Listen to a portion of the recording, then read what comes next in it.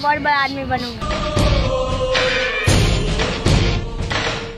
नमस्कार, मैं सुमित शर्मा एक बार फिर आप लोगों का गुरु भारत चैनल पर स्वागत करता हूं। अब हम लोग क्वेश्चन देखते हैं JEE 2009 का। क्वेश्चन बड़ा ही आसान है।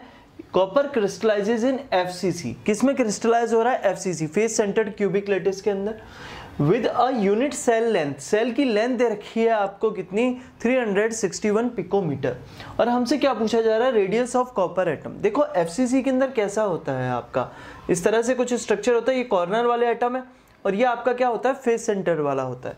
और ये भी आपका एक और कॉर्नर का होता है। और हम यहाँ रिलेट कैसे करते हैं R और A को? तो देखिए ये जो है ये वाला, ये आपका A है इधर, है ना, और ये भी आपका A है। तो आपका ये क्या किसके बराबर आ गया? √2a के बराबर, पाइथागोरस थ्योरम। और ये जो √2a है ये आपका किसके बराबर है? ये R, ये R, ये R और ये R। तो हमारा बेसिकली क्या होता है? 4R = √2a के बराबर आ जाता है नहीं आ जाता? तो हमारा बेसिकली a क्या आ जाता है? a आ जाता है 2√2r के बराबर आ जाता है।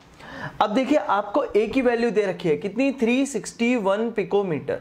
ये जबरदस्ती की आपसे कैलकुलेशन में मुश्किल करवाना चाहता है 361 देके, लेकिन 361 हम नहीं लेंगे। हम क्या लेंगे? इसको 360 ले लेंगे ताकि हमारी कैलकुलेशन क्या हो जाए? आसान हो जाए। यहाँ से मैं पिकोमीटर हटा देता हूँ। इसे मैंने A को ले लिया कितना? 360 और 2 मल्टीप्लाइड बाई √2 कितना होगा आपका? 1.4। और इसे ले लेते हैं हम R।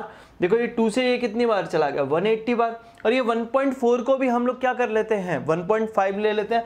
तो देखो 1.5 को मैं क्या लिख सकता हूँ? 3/2। तो मैं इसे लिख दूंगा 180 मल्टीप्लाइड बाई 3/2r।